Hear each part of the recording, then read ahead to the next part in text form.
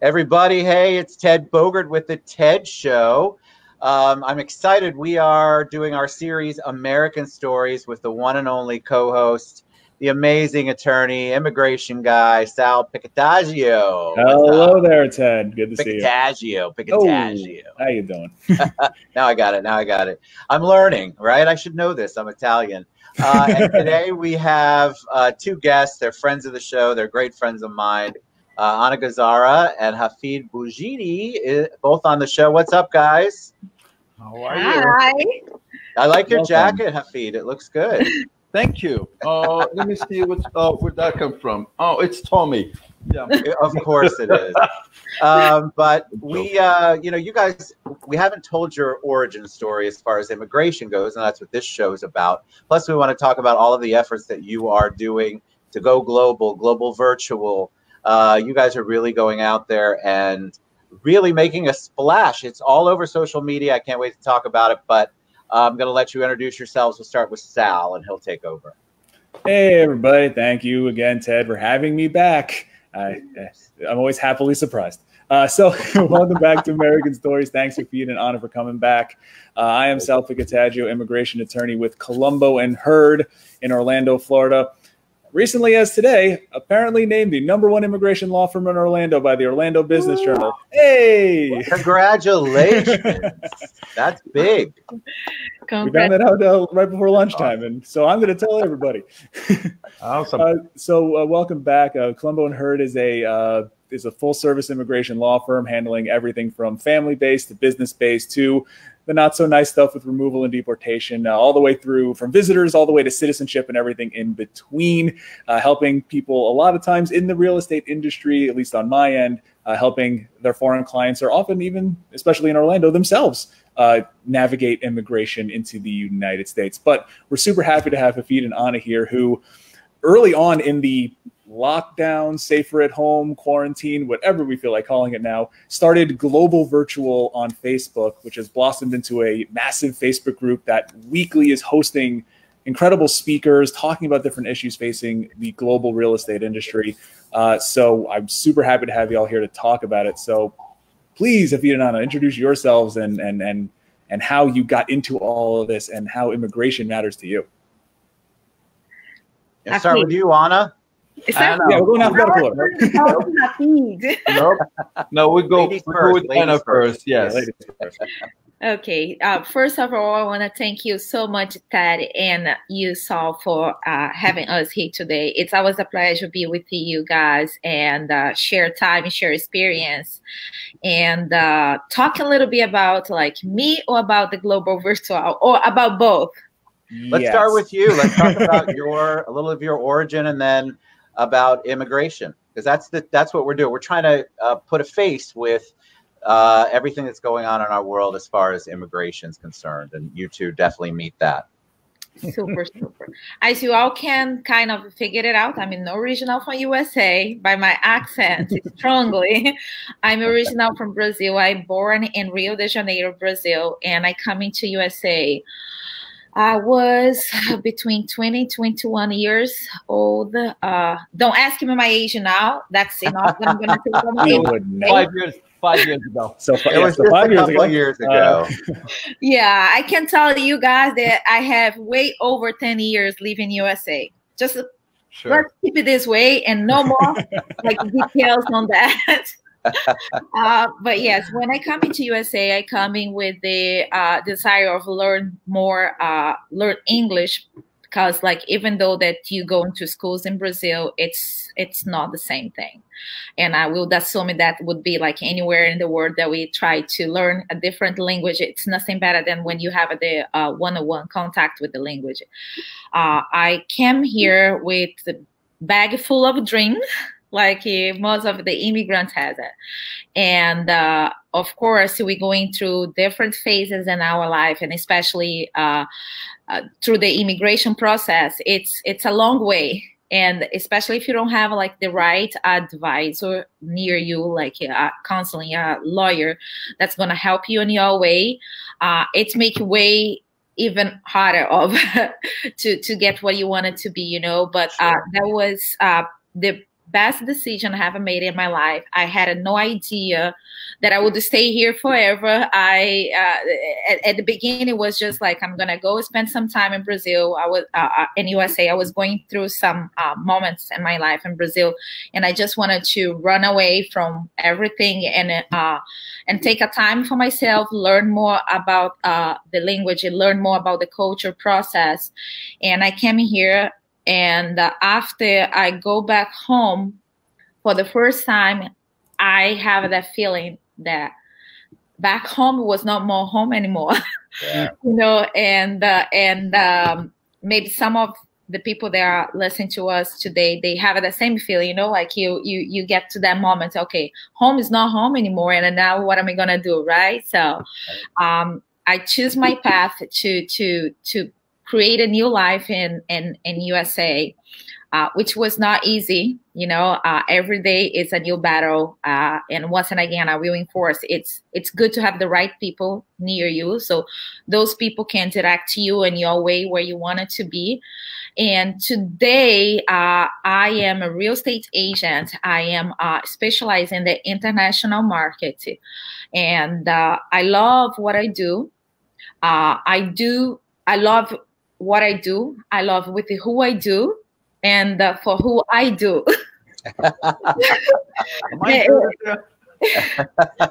It is. That's how you know you've mastered the English language, because that is that was real good. A simple thing to say. No, not at all. I have the language like that. I have to think a little bit before I say that, right? Because I have to get that right, you know. And that was very well put. And doing this time where most of the people get locked down home,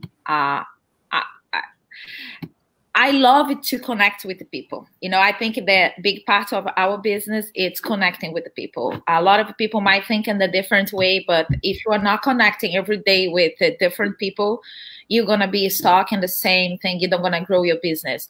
And it's not just connecting with the buyers and sellers and consumers, but connect with other professionals too, because the industry, the professional that you work is like, someday you might be like sending an offer or receiving an offer, and it makes so much easy when you have the face, put the face and the name that you see coming through the offer that you're working with it. So I take it very serious, like when network coming to the professional and all the industry, not just like another agent, but another lender or title company, anybody that involved in your industry. If you know them well, it's make your job way much easier, because you can call somebody and ask questions when you have those questions.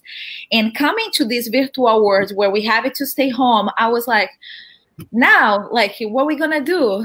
And I call Hafid one day and I say, hey, regardless associations, because we are all part of our groups, right? And the different associations, we have so many people that we have met doing those years in our industry, and with all the travels, because we do travel a lot. I mean, like, I'm a travel seeker right now. Like, I look at my luggage, they look at me, and they are kind of like, what's happening to you? And I mean, the same way, like, what happened to me? You know, all the travels get canceled. This year we had like so much that was planning to, you know, so many trips, like a lot of our international partner was waiting for us, and the other side, just this word like travel collapsing, nobody travel, like, because of that virus. And did you have trouble, Anna? Did you have trouble? And then I'll get to you, Hafid. Sorry, I wanted to hear where she was going, because I love it. I think I'd love to hear if you had trouble working with your international clients because of the shutdown. Did you have to? I'm guessing that going global or global virtual was kind of the result of you trying to figure out how to best keep in touch with them. Yes, that's exactly how it starts. I call Hafid and I say, Hafid, we gotta create something that we can get the agents together. You know, we're not gonna be able to travel much as we would this year, and how we gonna do to keep the business going. And Hafid said, I have no idea, Anna, but I'm glad you have a great idea. But wait, before you get to talking about it, I want Hafid to tell his story, and then you guys come together and talk about what you have when created. Your powers combine. Yes. All right, Hafid. Cool. You're up, my friend. Thanks, Anna Gazzara. Hey, so my name is Hafid Boujidi. I traveled to the state in 2003. I was 24. That was 17 years ago. I came and I was working for Disney. I did everything at Disney. I bussed tables, I served, I bartended, and even played music at the show. I was a drummer at the belly dancer show inside. Yes, Sal, you didn't know I didn't know that. I did that too. I didn't know that. Yeah, it was fun. It was fun. It was something very exciting to do, especially at Disney. I was a performer back in Morocco, but when I came here, it took me a couple of years to join the Disney force, playing drums for them. After that, 2000, don't remember exactly, 2008, while buying my first home, the idea came to me. It's like, hey, this is a business that probably will suit you better. The reason why I was born and raised as a builder. My dad was building homes, and I was working for him since I don't even remember. Going playing in the sand, from playing in the sand, then we start having tasks and doing stuff, and suddenly I'm on the schedule and I have to show up and leave in a certain times. That's when I was hooked up. So at the course of buying my first home, as I said, the idea kind of grew in my mind, and I thought that's it. I'm gonna do it. So the first time I got my license was 2010, and back then, if you guys remember, everybody was leaving the business. So everybody was like, well, this is not the right time. No, you can't do that. You got, like, you know what? Decision made. There is no going back. So since then, I've been doing real estate since then until now. Very blessed, very happy. One of the biggest things that real estate gave me is those beautiful connections. I get to know Ted, I get to know Sal, I get to know Anna Gazzara, and many, many, many, many beautiful souls that I was connected with. When it comes to global virtual, yes, the idea was Anna. She called me, and I could not say no, because if you know Anna, you can't say Nobody no. says no to Anna. No. So we thought about it.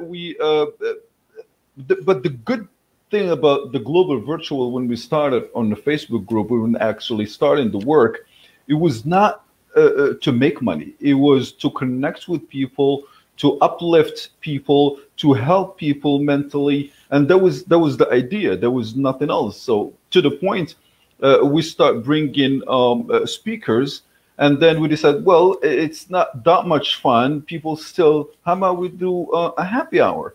And our happy hour was a super success. We had performers. Actually, the first performer, I think, was in UK that performed live for us. We have people performing locally. We have people performing from Belize, literally. And we have people. So you brought everyone together. Was it like on a Zoom? I can't remember. Yes, it was Zoom. That's awesome. Yeah. Yeah. How did you coordinate that? And then what was some of the responses you got? I would imagine people were looking at the time, especially people are looking for the connection, because we're sort of going a little bit back out now, but now that the restaurants and bars are starting to close again, we're kind of coming back inside. So what kind of things did you get? What kind of responses did you get from people as you were planning this and implementing it? It was, Anna and I, we got tons of calls. You can imagine people cheering for us, like, this is good, this is awesome. Ted, remember, we have people from Florida, we have people from New York, from China, we from all over Europe. We have people from all over the place with tons of ethnicity. Like one time we had a meeting or a happy hour, and we seen how many languages we have. I don't remember. It was over 10 languages with 10 different people in one Zoom meeting. It was beautiful. It was awesome. You know, go ahead, Anna. You know she wanted to talk, right? Yeah. Had to add. Yeah. No, I love you. You got that right. So, the beauty of this is because during the years, the way how I see it is, we have all this connection, right? And we are so used to get together in France, get together in Dubai, get together in Belgium, and London, and Canada. and you expect to see that person, and sometimes you don't even communicate much as we start to communicate when the virus starts attacking the world. We want to keep our customers informed. We want to keep our realtor friends informed. So we start daily, in the daily basis, connecting with the people in France. Hey, how things are going there, how the market is going there. Are you guys able to open? We call the people in Spain the same thing, Belgium, Dubai. So we actually connect more with the people, with the contacts that we had before. We connected way more with them during this COVID than while, like, compared to what we used to do before. Get us way more closer to the people that we know, and this is one of their devices, and that's one of the things that we as a global virtual we want to reinforce. You know, don't look everything as a bad thing. You know, sometimes we need that break. The earth need that break. You know, like everything surround us, you know, but that doesn't mean that you have to stop. Use the time to connect it. You know, it's amazing how the association NAR has been able to put together classes that was free. You get certificated, and you get, you know, like, get your profession to the next level. It's a time for yourself. Sometimes we are in an everyday, you know, like running to make the money. And to pay the bills, and we forget about recyclage ourselves to learn more, and understand that's what makes you different than any other person. You know, you can have like many of real estate agents, but what's going to make you special is your knowledge, what you know about the topic. Right. You understand what you're doing? Can you do more? You know, with all the technology, what we're doing now, it's nothing different than we was doing before. People that are doing the international market, they was in the Zoom meetings before. Of course, it is a different scale right now because we are like in 10 Zoom meetings. Like, how many a day are we doing? Many. I feel like people got used to it though, so I would imagine they'd be more amenable, more acceptable to it, which allows for that closeness. Because I fought it. I didn't want anything to do with Zoom meetings because I thought, well, how am I going to hug somebody or smile at somebody and it just, you learn how to communicate via this as close as you can to being next to or in the same room as someone. I don't know if Sal's got a question, but I'll let him go first, and I've got a question. Yeah, I do want to know, that's the idea of Go Virtual, which I was so happy when it popped up originally back in like March. It was right at the beginning. You guys jumped on it real fast. So how are you seeing the changes with the foreign buyers, the ones looking to come over to either relocate or to invest? Now that we're 3 months into this, how are we seeing the changes? What are you seeing? What are the global virtual members seeing in terms of changes to the international clients and their potential moves over here to the US? Do you want to go ahead, or do you want me to answer, Hafid? Sure, I'll jump in. I'll put something in, and you can finish it up. Okay. You can brush it later on. So, so definitely, a global business has changed. It did affect dramatically. Numbers are down. If you see April and March numbers are definitely down. One of the keys, one of the smartest people in the industry, when we talk to them, they kind of give us some hints in there of what they're doing. They shift 100%. I'll give you an example of the Grove. The Grove were able to close deals 100% virtually. They did not have the buyer come all the way to Florida from a different state to buy or to sign, or no. They find a state that a notary in a different state that allow electronic signature, and they start closing deals from there. Since that we had that meeting with the Grove, and we had a virtual meeting, and we have a lot of people. Since then, the idea just popped in, and people start realizing it's like, oh, we can do that. So that's one of the things. The local market has a little bit shift as well. We lost a lot of deals because of unemployments. We cannot do verification of income, but we had a lot of people from the north that kind of balanced it a little bit. New Yorkers, man, I love the New Yorkers. They came in, they moved into Florida. It's like, okay, we're good. So that's why personally I think the bad thing that I've seen, or the worst thing I've seen, had happened to commercial real estate. The impact in the commercial real estate was 20% lower than when we had in 2010 and 11. Imagine, at that time it was bad for everyone. At this time is worse for commercial at 20% lower than before. Hoping for recovery. I don't know, Anna, if you want to add something to it, or shall I just keep talking? I can add a little bit more regarding to the international buyers. The more difficult that we see right now, we were overcoming the virtual closing. We was capable to overcoming that right on the beginning when these start, and the title company and the banks would say, oh, we cannot close because supposedly the virtual closing is just for people who are American citizens or residents. So we was capable to overcoming that with the translate of the paperwork and help those international buyers on. There is a bunch of international buyers right now that they are wait for the right opportunity, because you got to understand, once we work with the international market, and that's the build of it, like it's very important for you to understand what's going on, not just in the local market, but really the global market, because sometimes there are people, they are just wait for the right moment. They are not looking for a location.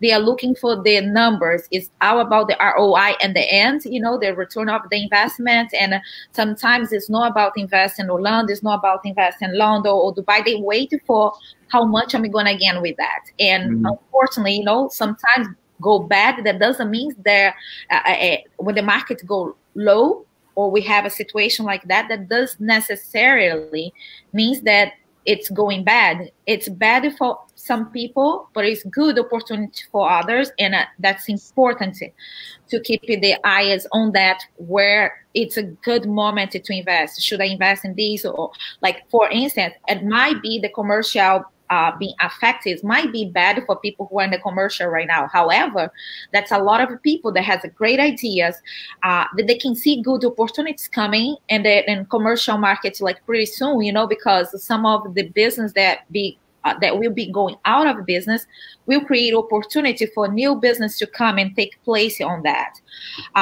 Another thing that we can see regarding to the international market too is the fact that people who wanted to buy, to spend more time, they are a little concerned with the travel restrictions. Right now, Brazilian people cannot come into the USA. So Brazilian customers who are buying, they are more concerned because, okay, if I buy a house, but I cannot even be able to use their house. So those are the concerns that I see right now with the customers from Brazil, from UK, from other countries. They are little concerned with when I'm going to be able to get into USA again. And for the best part is, like, we have a attorney who are specialized in immigration. We can drop. I know. I want to ask him the same question. When can people get back in, Sal? So, had a little bit of a change this week. Yes, we did. Let's talk about that. Immigration Executive Order number 2. The first one was back in April, where it primarily focused on immigrant visas, green cards, and only those folks who were going through the U.S. consulate or embassy outside of the United States getting those green cards. So if they were here, they were fine. And fortunately, even with this one, if they're here, they're fine. Someone who's here, maybe as a student, maybe they're finishing up school virtually. Maybe they were here as a visitor. Maybe they were already in some type of status, and now they want to go through green card. That's still okay. The restrictions are getting tighter and tighter on people who are outside of the United States and are trying to get new visas to come in. So this one now lasts all the way till the end of 2020. This is now a full end of year situation. And the restrictions on the green cards are the same, with some exceptions. So people making big investments, the EB-5 investors, they can still get green cards through the consulates. Medical professionals coming to treat the virus, they can still get theirs, and spouses of U.S. citizens. But now, beyond green cards, H-1B, specialty occupation. Disney, very big, or had been very big into H-1B employment. A lot of big tech companies are big into H-1B. Over here in Lake Mary, we have Verizon and Deloitte and a lot of companies up here who hire tons of foreign workers under the H-1B program. And if they weren't here already, changing from a visitor or a student to H-1B, they're not getting a visa. They're not getting a visa at the consulate, even when consulates reopen, because the consulates aren't even open right now. But they wouldn't be able to get one through the end of the year. One of the visa categories I work with a lot, L1s. Anna, you were mentioning about commercial, and Hafid, you were mentioning about commercial. That's something where immigration and commercial real estate usually comes together, because an L1 is for a foreign business opening up shop in the United States and sending over an executive or manager. At least that's the method I work with mostly. Sometimes it's massive companies. Coca-Cola Brazil might be sending an executive to Coca-Cola US. But we're now talking about multinational companies who, if they want to set up an office in the U.S., they can't send over the executive or manager who's supposed to run it. The J1 visa, the J1 for the exchange visitors. A lot of there's medical students on that. A lot of exchange education, all pairs. There's a lot of different challenges now. They are not going to be able to get visas either. Again, if you're still a U.S. citizen, you're married, a foreign person, that's great. If you're still a U.S. citizen yourself, you can still come back into the United States. If you're working in some area that is going to protect our food supply, apparently that's an exemption, which is cool, other than the medical ones. I have a list here. I'm reading off my list. And then some other like national interest.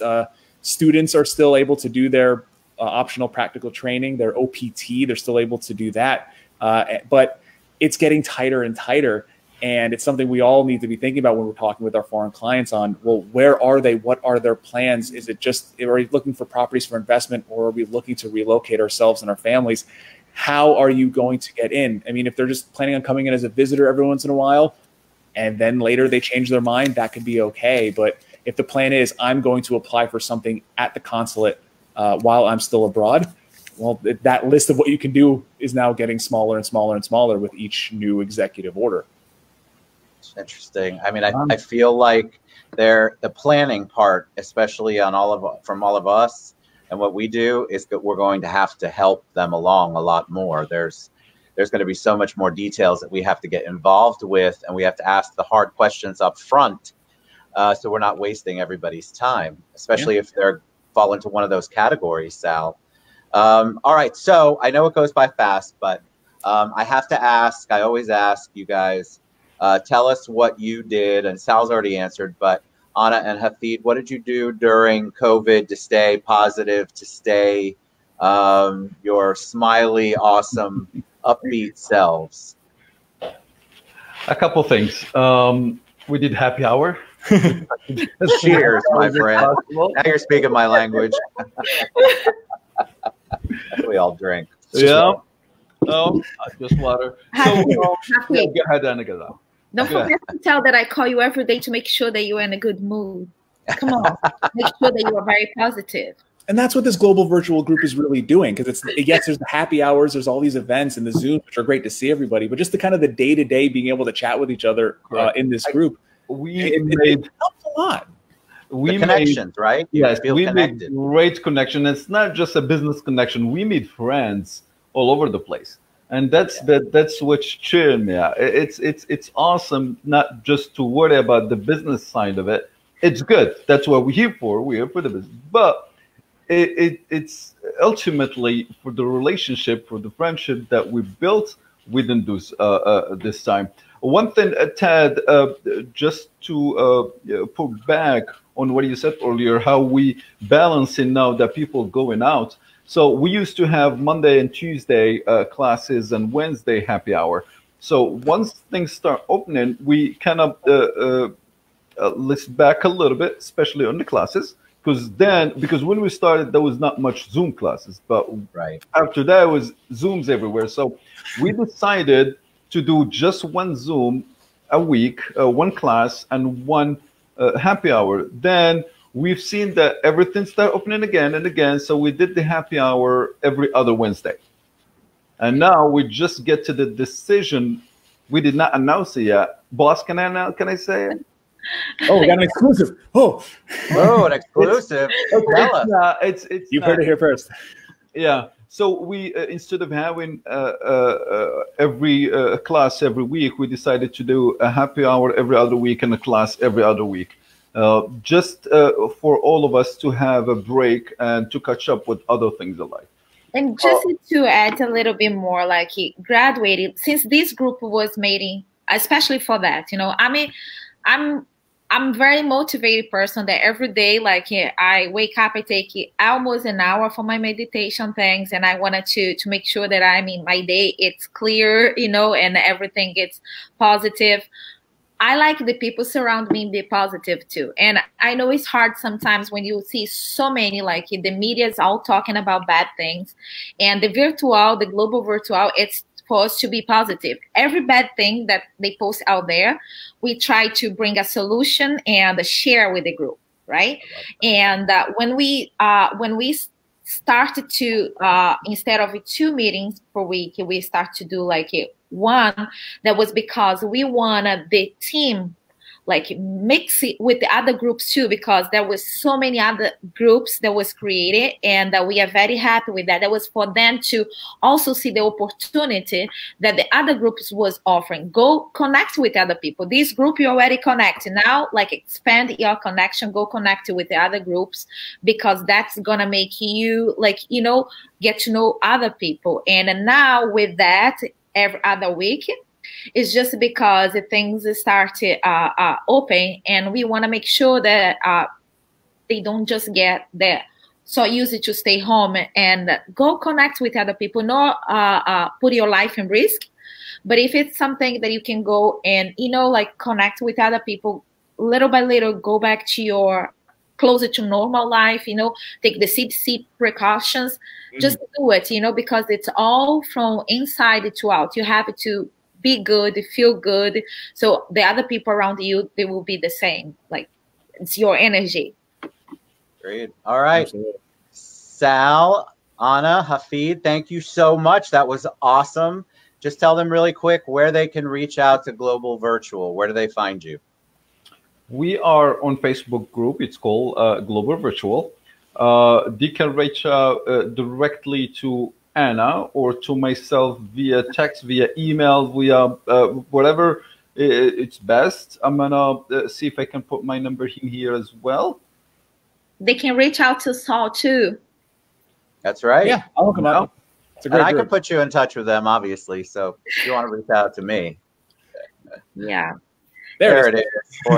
407-729-3894. And Ted, All just right. one more thing. Thank you so much for all you do. Like, because before we start and before all these virtual things, you was virtual connecting people for a long time, and we appreciate your work. You know, like some people might think that you don't even work because they think that this is your work, right? They do. I don't know how you fit it in, man. It said, as I told him at first, he's an inspiration to not just me, to a lot of people. Yes, you are. And then just continue be how you are. You know, you inspire a lot of people in the industry. They love you. And it's good to let people know that you work in a tire company, right? Oh, I love it. Yes, Totally. That's what I do. You guys got to make an old man cry this afternoon. Thank you. No. That is Ted, very we kind. miss you. Hopefully, we can get something in the ground very soon, so we can get together. And me and Anna, we get together literally on a weekly basis now, or every other week. She comes to my house, hang out with my wife and kids. I'll go to her house and hang out with the husband and the kids, and we do things. So hopefully, we can see you guys and Sal. Would love that very, very soon. Just make sure, Ted, you know that how much you were respected and loved by us, at least. I love you guys. Thank you very much. One thing that I'm sorry. One more. Last one. We never had you in our global virtual, which is very sad because you're always busy. Yeah. So I think I'm going to reach out to you for probably not this Monday, the Monday after. Fantastic. Keep the crossover going. There you go. Let's do it. Yes. Let's do it. All right. I love you guys. Thank you so much. That was awesome. Hafid, Anna, Sal. Thank you guys. Have a great afternoon. We'll see you soon. Thanks. Thanks everyone in the chat. Good to see you all in there. Thank you. Bye. Bye.